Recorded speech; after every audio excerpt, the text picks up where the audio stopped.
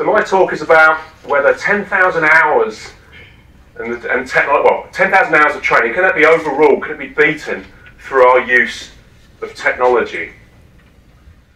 10,000 hours. Where has this come from? Where has this idea actually come from? And you may have seen this in the press. And what this idea is, it was coined by a guy called Malcolm Gladwell in 2008. And it was a really, really simple concept. It was based on a research paper in '93 by Anders Ericsson.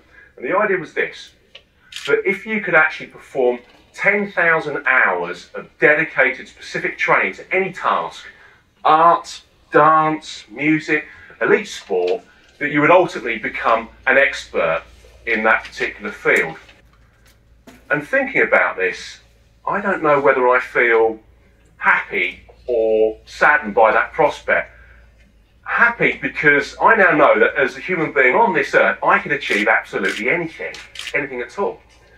But I'm sad by that because now suddenly art and all the passions that we have has now boiled down to little more than a question of numbers. And this troubles me a little bit. But there's another thing as well.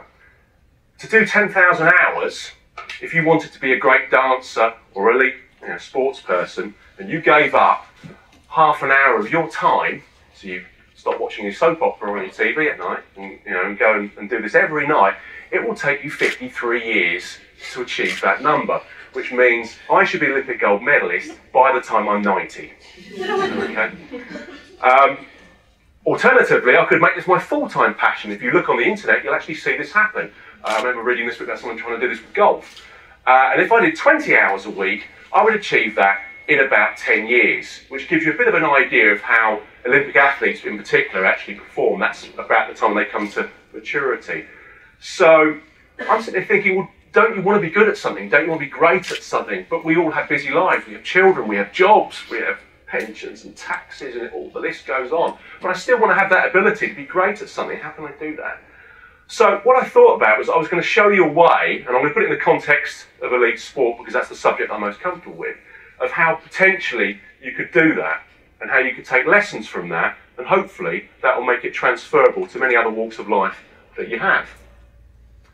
Now, the problem of elite sport, I like to really simplify, and I put it down to two things. There are two basic forces that will dictate your performance. They are your assisting forces, so that could be things like your physiology, the training, the effort that you put into something, and the resistant forces. And these are the things that are holding you back, and that could be the environment, the equipment that you use. Now, ultimately, this 10,000 hour concept really falls into the assistance. It's the amount of effort that you put into something. So I'm going to try and cheat that rule. We can't change that. If it's going to take me 50 odd years to get there, then I haven't got that kind of time. I'll be dead before it's all over, and I'll be too old to write the results up. So we're going to focus on the resistance. And I'm going to promote three basic ideas that will hopefully give you a means to be able to achieve that.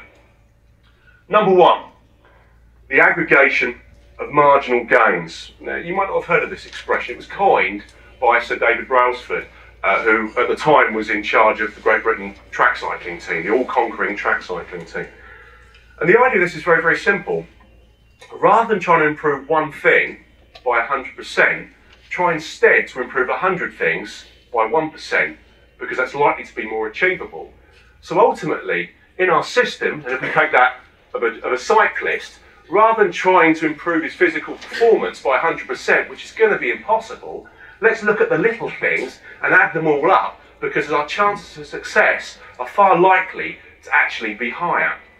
So in the case of a cyclist, we could look at the aerodynamics, and if you bear this in mind, 96% of the effort it takes you to ride a bicycle through the air at 30 miles an hour is actually the it's the air resistance working against you. It's trying to slow you down.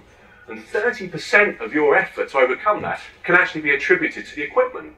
So actually, there's quite a lot that you can work with here to help improve your performance without actually doing any more hours training. All it requires is time spent in terms of gaining knowledge and speaking to the right people. We can improve the aerodynamics of the wheels. We can improve the fabric of the skin suit to allow the airflow to flow over the rider better, or their helmet. We can look at the bearings, reduce the resistance. And that's exactly what Great Britain did. And that's one of the primary cornerstones of why they did so well.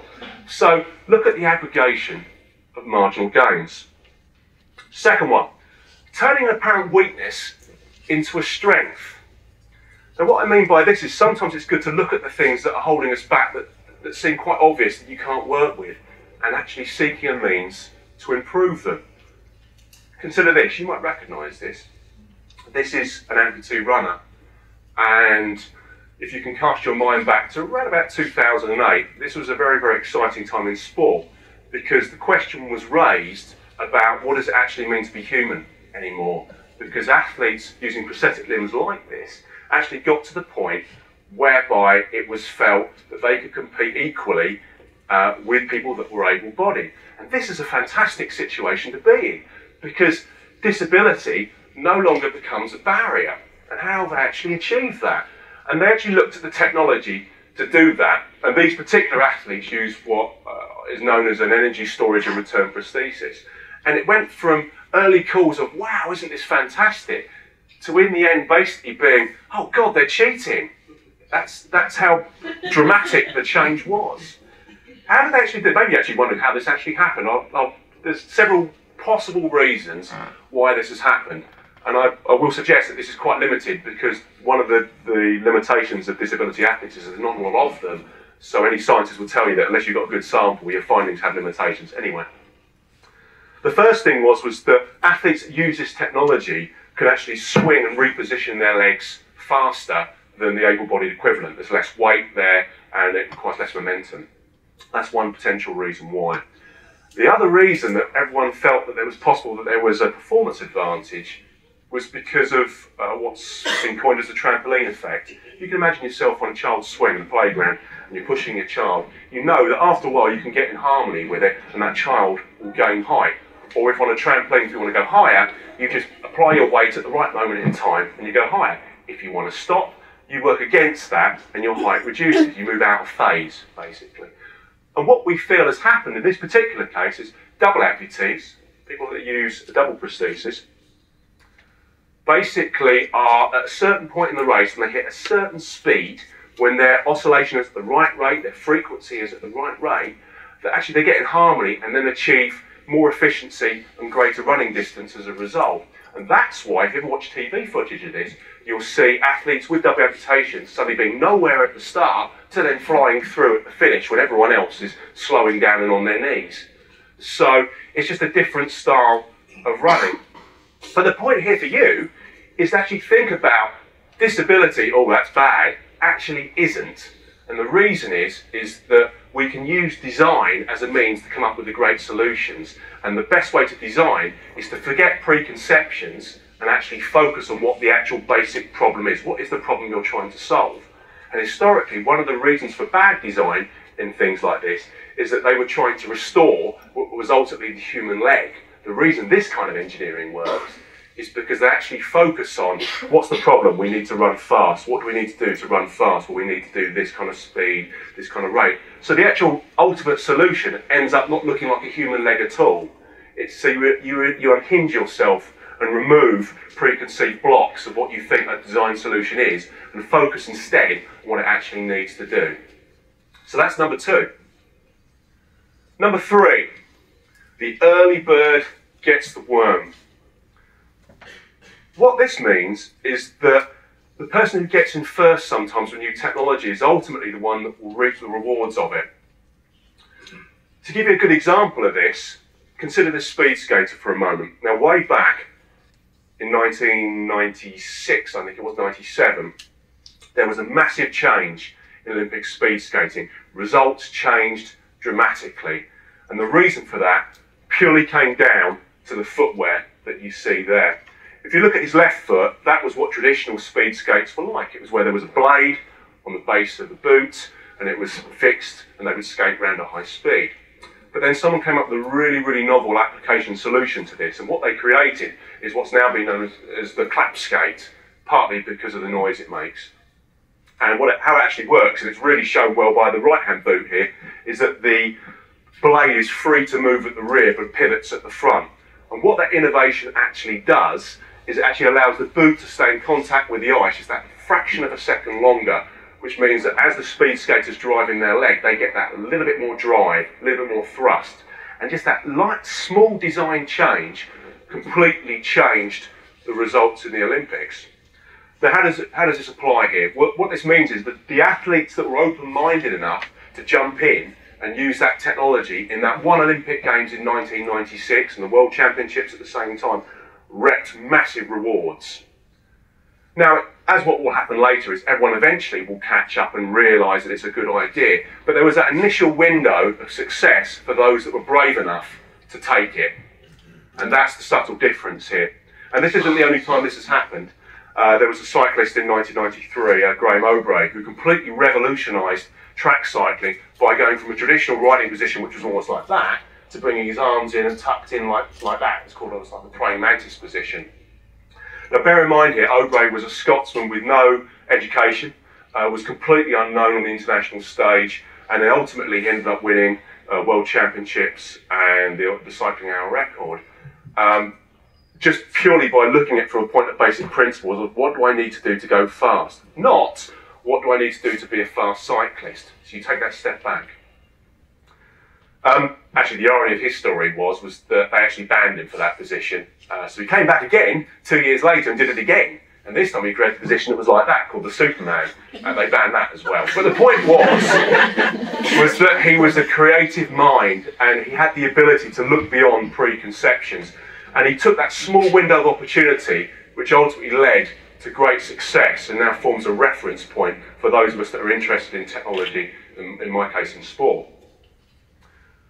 There is actually, for the more cynical in the audience here, there is actually an expression whereby the saying goes, the early bird gets the worm, but it's the second mouse that gets the cheese. Okay? But I don't like to subscribe to that, if you can sort of see the meaning with that. Anyway, so then, can you trump that 10,000 hours? Have I demonstrated it to you? And the answer is no. Because the reason is that ultimately, with most things that you do that are physically related, it's always going to boil in the end down to how you actually physically perform, your physiology. But here's the thing, that 10,000 hour rule isn't actually what you think, because when Ericsson, who promoted it in '93, he was a psychologist, and Gladwell in 2008 was a journalist. And what they didn't really appreciate is there is a world of difference between someone playing chess and someone wanting to run a marathon. And research since these kind of ideas were promoted have shown us of the important role of genetics, something actually that Ericsson has strongly argued against, but he's wrong. And I'll tell you why I think he's wrong, in my humble opinion. Because recent research has shown us that 50%, well, there's a key metric in endurance sports called VO2 max, and it's basically the rate at which your body uses, the maximal, most efficient rate that your oxygen is used in your muscles and your organs at race pace kind of intensities. 50% of your ability to have that, whatever that level is defined by your parents. And 50% of your ability to train that quality is also hereditary and defined probably by your parents. Choose your parents wisely is a very well-known saying. So ultimately, the 10,000 hours may not even be true. It may not even apply. So if you take all of that, where does that leave us? Well, ultimately, that means then if you cannot change your physical abilities, the only thing less that you can change, that you here can control, is your ability to use technology. To kind of put that in perspective, now, I found this image and it always makes me laugh, but actually this has more serious undertones, and let me explain why. There's one big caveat to everything I'm saying here. Technology is the only thing that you can change. It is the only thing you can influence. And my conclusion here is ultimately that is the way to which to improve. But something to take away for you is this very image. You can change the rules of the game a little bit too fast sometimes. There is a need for both vigilance and thought about what you're doing. And it requires a moral compass. Because when you do make a dramatic change in technology, the system that you are part of, that we are all part of, changes, and that can have detrimental effects. There was an idea called the revenge effect by an author called Edward Tenner in a book called Why Do Things Bite Back? And his idea was that sometimes when you introduce technology into a system, that there is actually a byproduct of that that actually may be unwanted. So for example, nuclear power gives us almost an endless supply of power, but ultimately produces a large amount of waste that we struggle to get rid of. So there does require a need for both vigilance and awareness of what you're actually doing. However, just to sort of conclude my little talk here, the thing I'd like to really sort of say is that if the only thing, once you get past genetics, if the only thing you can do is technology, then the only limits to your success are not your genetics, but ultimately the only limits to this are two things. And they are your moral compass, your ethical beliefs of what you feel is right, what is wrong, and lastly, ultimately the limits of your own imagination. Because as I've shown in some of the examples, it's your attitude to how we create things, how you design things, and finally how you use things that will make the difference in your success, be it sport or anything else that you choose to do. Thank you very much.